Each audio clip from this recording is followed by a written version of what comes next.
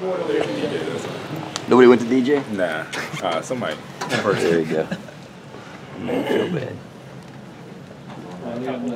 Hey, Muhammad, is there any certain reason why you were in the starting lineup today? They actually messed up the starting lineups. And it was supposed to be me. That's why I was sitting down there. And I guess they mixed it up and put Duncan. Who messed it up? 2 and the 12, or 22 and 12. I don't know. I don't know who messed it up. I thought it was kind of funny though, because I still ran through the little tunnel and stuff. Was that the plan though, to just get you quickly back in? I know Duncan came out after the first possession. Yeah. Coach B told me that I was gonna go in like the first day of ball. I thought you got in trouble, man. Nah. That's not you. Nah, it's not. Were you me. announced with the team initially, or did they? No, they called Duncan. You were sitting down, and they called Duncan, down, and then at that point he had to start.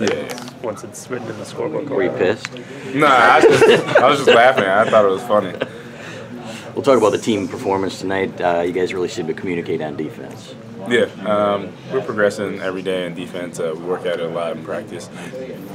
And I think it's starting to show in the games and starting at the right time, right before Big Ten play.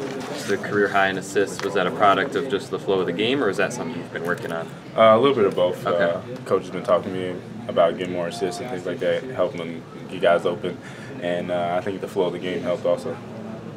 Looked like X is getting more comfortable out there. You're starting to see a little more from him. Yeah, he's progressing in practice every day. We're starting to give him more confidence and things like that he should be out there.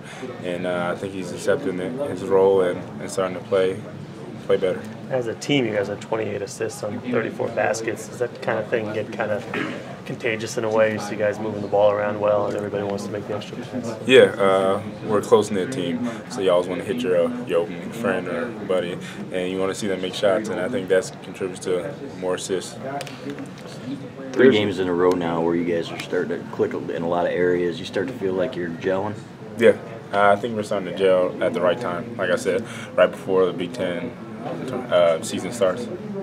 There was a stretch there where it seemed like almost every basket was in transition.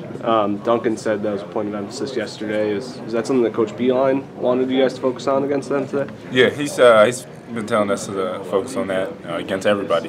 We don't get as many transition baskets as we did before, and he wants us to play defense and get stops and get out in transition. Was there something about them that made it easier to get out in transition, or is it just kind of the way the ball is falling? I think it's the way the ball was falling and how they play. They try to get to the basket and we're in the gaps and get steals and stuff and get out in transition, or if they take a quick shot.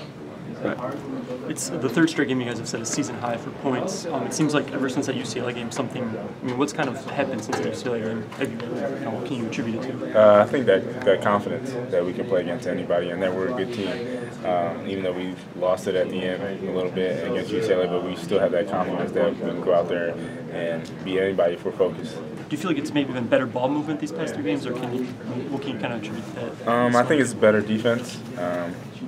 Everybody's contributing on defense and playing better defense, so we're getting out in transition more and get a lot more easy baskets, more so than just standing up in half court. I think I walked in the end probably.